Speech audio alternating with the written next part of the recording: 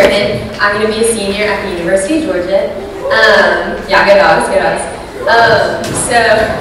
Like a lot of y'all, I grew up in a classic Christian home, went to a tiny private Christian school.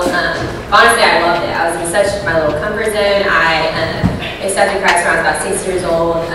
Everyone in my family was a Christian. Honestly, I was just completely surrounded by Christians. And like, I loved it. It was great. And then, so I feel like I kind of just went through the motions all through high school, and I had so much head knowledge because like I was spending time reading the Bible every day, but it was like in my Bible class at school, and so it was kind of like I was forced to. Like I never really did it because I wanted to, and so kind of just went through the motions all through high school.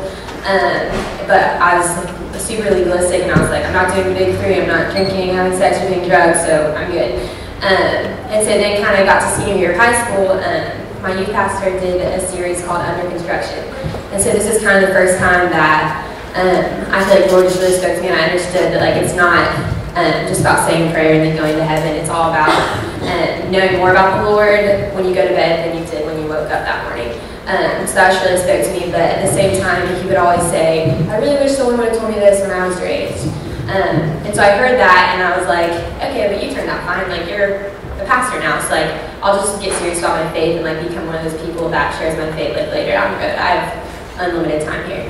And then senior year, he suddenly passed away of a heart attack, and so that kind of just really just kind of like shook my world, and I was just like, what? Like, why would you take him? But it also just helped me realize that like I do have limited time on this earth, and like the Lord does not promise me another day here. And so that kind of just really like sparked my faith and made me just really stop pushing it off and wanting it to be on the forefront, and just have the gospel be part of every part of my life. And so that I feel like was the first time where I actually understood like what it meant to have a personal relationship with the Lord, and how it's all about like you can do the good things like going to church and being involved in youth group. Like all those things are so great, and you can grow a lot in those ways, but just how the most important thing personally I think is spending time with him and praying to him, like, and growing and learning more about him like on your own. So that was the first time I kind of started doing that. And so translating to college, went to the University of Georgia, huge school, was super scared of it and everything that came along with it. Rushed Tridel and honestly hated it at first. I wanted to drop like every day I was in it. I was like, these girls are crazy, like I'm not like them at all. And so I kind of just ran the opposite direction, which I'm thankful for, that I didn't get sucked into the party scene, but I just completely isolated myself from it. I was super judgmental, and I didn't want to be around them at all. Like I said, I almost dropped so many times, but just my older sister really encouraged me to stay in it, but I still just completely isolated myself and got really involved in career, which I was super thankful for.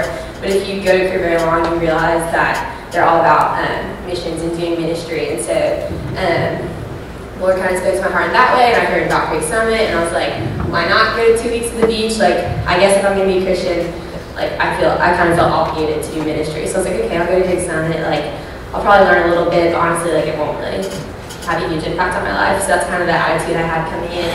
And it's just so cool to see the Lord work, and he completely changed my life for 180, and my heart just like broke for the girls and tried out for the first time.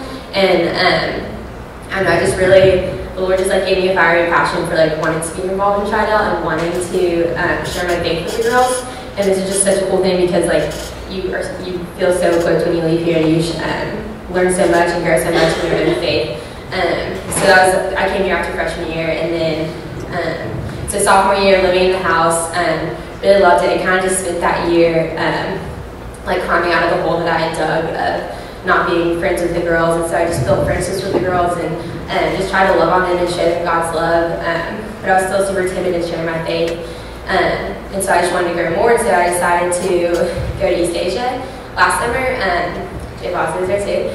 And went to East Asia and just had an awesome team, got really close with them, and I don't know, just realized how much I took the gospel for granted here, because like it's illegal to share the gospel there. And so I don't know, just being able to share the gospel every day with these students and just like see their faces light up when you told them that the Lord loved them, and they were like, what? Like they just like were hearing it for the first time. And I was like, we take such advantage of that here, because we're like fed it with a spoon like every day. And so I don't know, that just really gave me even a bigger passion for wanting to come back to UGA and just share my faith even more.